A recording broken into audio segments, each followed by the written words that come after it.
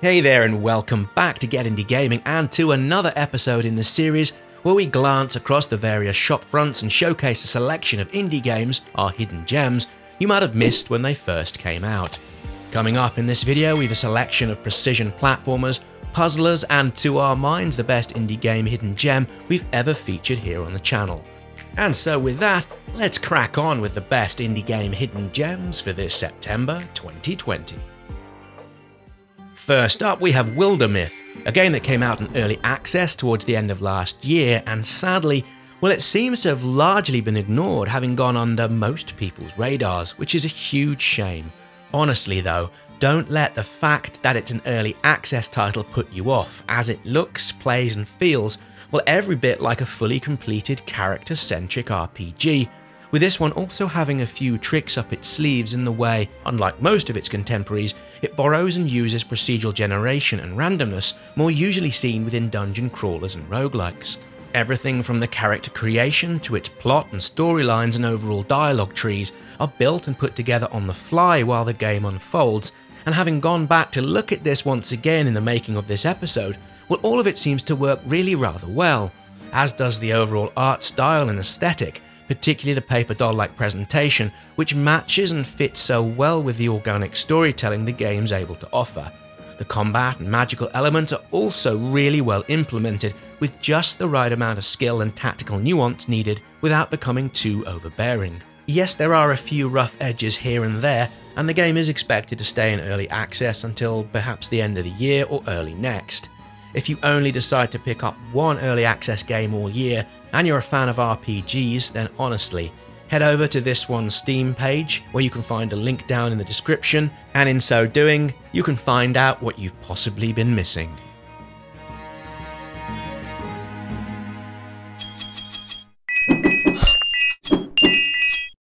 Moving onwards, we have Right, a game which came out this past July. As you can probably tell, it's a precision-based platformer, although you'd be forgiven for thinking this is yet another tough as nails, throw your controller against the wall in frustration kind of thing, as it honestly isn't. Well, yes, it is hard, although it's nowhere near the same difficulty as, let's say, Super Meat Boy or some of the more challenging and taxing areas of Celeste. At the get-go, well, it kind of feels somewhat underwhelming from a challenge perspective. The first 10 or 20 minutes of the game feel really rather sedate, although in retrospect, this feels well played by the developer, with the initial stages acting as somewhat of a warm-up for what's yet to come. Yes, when you get going, Right does become more difficult, and you'll be needing a fine and deft touch with pixel-perfect jumps, dashes and landings and so on, all facilitated by a sharp and precise control mechanic that feels beautifully responsive. While Right might not add too much to this well-trodden genre, it's a kind and well thought out play, with it being one of the most accessible games of its type out over the last couple of years.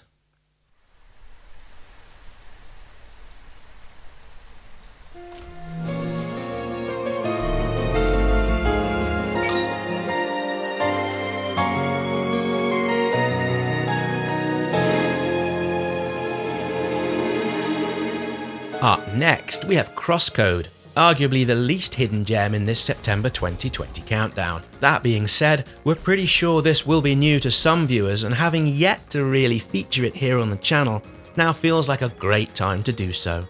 Crosscode first came out in the summer of 2018, and more recently it made its way onto consoles in July of this year. This retro-looking 16-bit era 2D action RPG borrows some things from MMOs, with it doffing its cap definitely towards Legend of Zelda: A Link to the Past.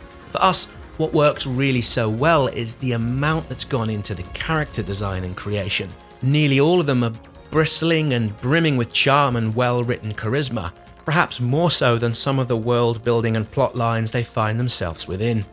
The overall gameplay is more puzzle-based than usual in this type of game, which really helps set this one apart from its contemporaries, as does the artwork and soundscape, which recreates what you might have heard from those games in the era, with this one emulating all of them while also adding additional complexity and additional musical layers. It does come with somewhat of a steep learning curve, although that's really all we can fault it for. If you enjoy your single-player action-adventure RPGs and haven't picked this one up yet, then it's wholeheartedly recommended.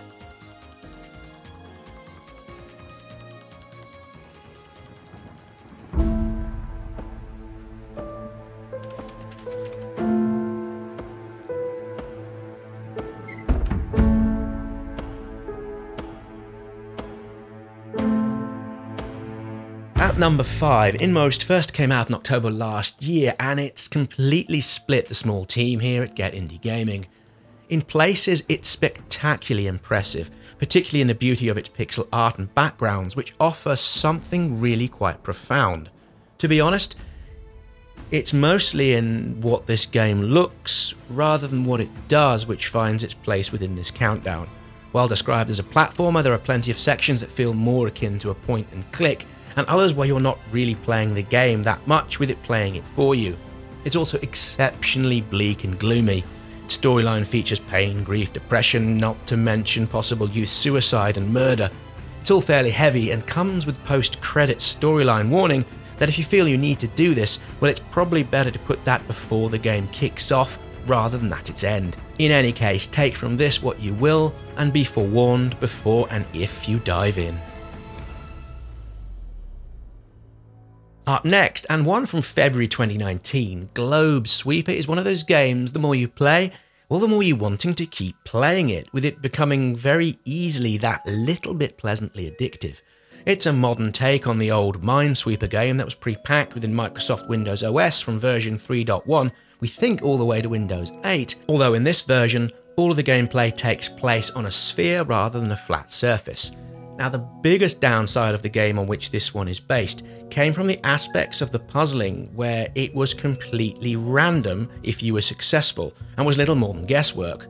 Those of you that remember will also remember how rage-inducing this could be, and while the same issue was there in early versions of Globe Sweeper, this has been updated down the line with what the developers called a guaranteed solvable mode, which took away any guesswork, meaning you couldn't blame anyone but your lack of grey matter or problem-solving skills when things went all awry. We're thinking this will appeal to a small subset of viewers, and for those of you who do decide to give it a try, we suspect it might become something you just can't stop playing.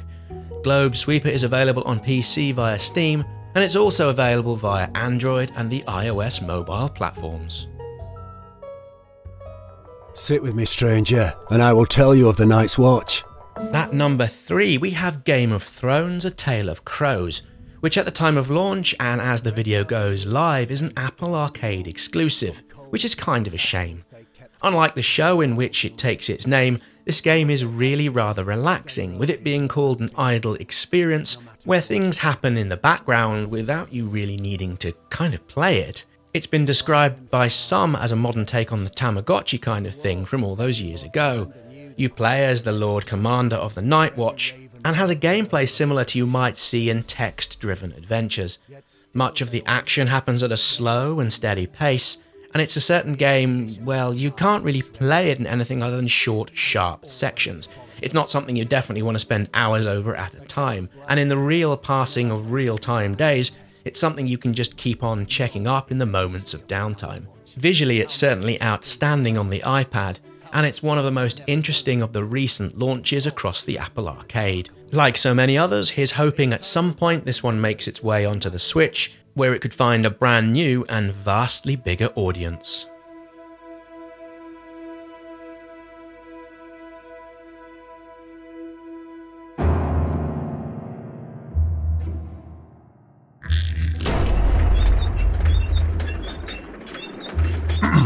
At number 2, there is No Game Wrong Dimension. Has its roots in a game jam, although that's all by the by, and for some reason, well, hardly anyone seems to be talking about this utterly fantastic game that's not just a hidden gem, but a potential 2020 Game of the Year contender. We often mention in these rundowns it's kind of hard to speak about a given game because in so doing, would spoil so much of what makes it so great, and there's perhaps never been a truer example than this one. It is safe for us to say, however, this is largely a comedy-based point-and-click adventure that could be described as this year's Pony Island. It's extremely meta throughout, and it has so many laugh-out-loud sections, with it needing you as players to think laterally and intelligently, where in some cases you really need some proper out-of-the-box thinking. What also makes this one really exceptionally great, and that is an awful way to describe it, but here we are, is the accompanying commentary that, taken in context, well, it had us genuinely feeling for the protagonist and their troubles. You can find this one via Steam, where it came out in early August of 2020. At number 1, Townscaper came out in early access in June, with it delivering one of the calmest and most enjoyable casual game experience of the whole summer just gone. The developer calls it more of an experiment or a toy than a game, and with its early access, they're going to see how players interact with it, thereby aiding which direction it takes and what new features might be added.